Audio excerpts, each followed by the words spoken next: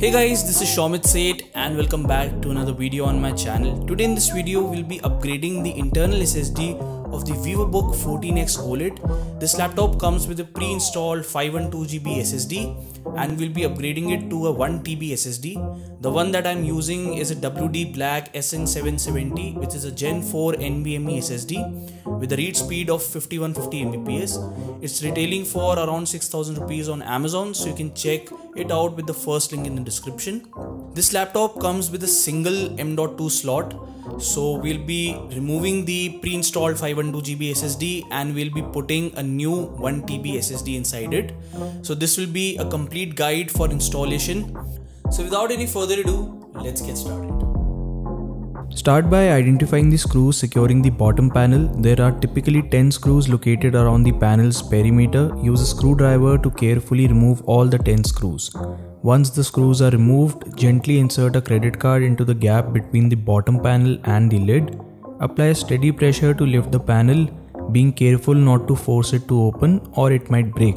Once the panel is open, you will see a variety of components. Look for the M.2 slot typically located in the top left corner. It's a long narrow slot where the SSD will fit. Before installing the new SSD, we need to remove the existing one. Carefully unscrew it. The SSD comes in a silver pouch which probably acts as a heatsink or a thermal sleeve. Let me know in the comments if you guys know the purpose of this.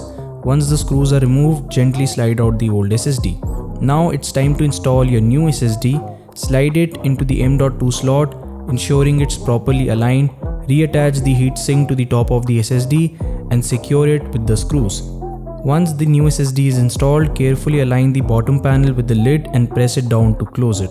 And that's it, you have successfully upgraded your laptop storage with a new M.2 SSD. Okay guys, with that being said, we come to the end of this video. So this was my take on this installation process.